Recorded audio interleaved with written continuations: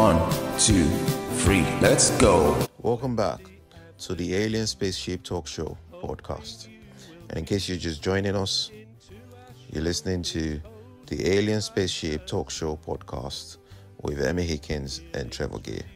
In a lifetime, and I know of one or two people. There was a lady, actually, she used to be a customer of mine. Lovely lady she was, and she had fallen out with her mother. I think when I knew her, as I say, she was a customer. I think it had happened about 8 years before, and she had a sister. This lady, this customer of mine, and anyway, the mother died a couple of years later. And I said to this lady, I said, "Will you be going to the funeral?" She said, "No, I won't be." She said, "My sister's tried to persuade me to let everything go and to, the mother's gone now, but I can't do it." And she said, "We had such a deep falling out." She didn't really go into the details, right. But she said, I'm a forgiving, loving person. And I believe she was. She was a very lovely person, right. But she wouldn't go to her mother's funeral. Now, that may be unusual, I don't know. But as I say, we all know there can be rifts in families. I mean, I was going to say, I can't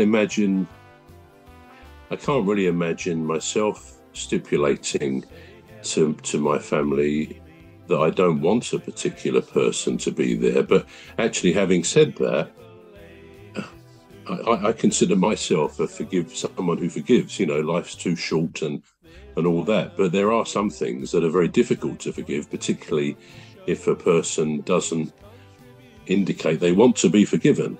So that's kind of a bit of a difficult one. But yeah, and now I think about it, there probably would be somebody who I would say to my family, my close family, look, when anything happens to me, I really would prefer it if that person wasn't there. I mean, the other side of that, of course, could be that person wouldn't want to be there.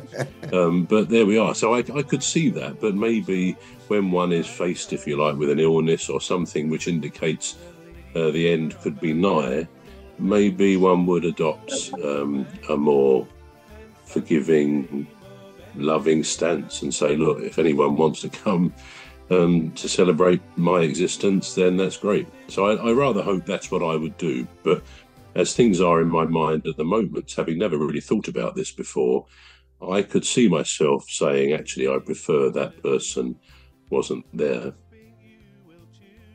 I know that will be me. It'd be like, Sorry, you saying you'd be the same, or you think that's the person I don't want to come to mind? Yeah, I'm saying I would be the person you don't want to. Yeah. How did you guess that so quickly? No, I want you there to keep the spirits up, Em, because I would. You'd have everybody laughing. Yeah, what I don't get is, so, do people plan their funeral? Do they sit down and say, well, you know what? Like people plan their will, don't they? So people write out their will.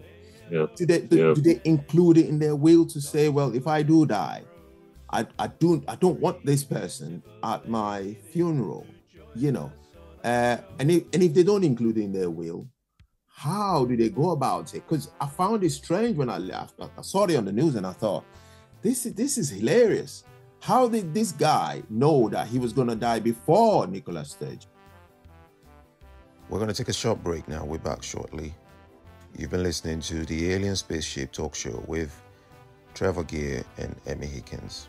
The Alien Spaceship Talk Show podcast is looking for sponsors. If you're a company out there looking to spread the word about the products and services you provide, please get in touch with Deepstuff Radio Podcast on info@deepstuffrecords.com, or to use the contact form on our website to contact us, please visit radio.deepstuffrecords.com. Also, if you're looking to get involved on the Alien Spaceship Talk Show podcast, reach out via our Deepstuff Radio Facebook page. Thank you.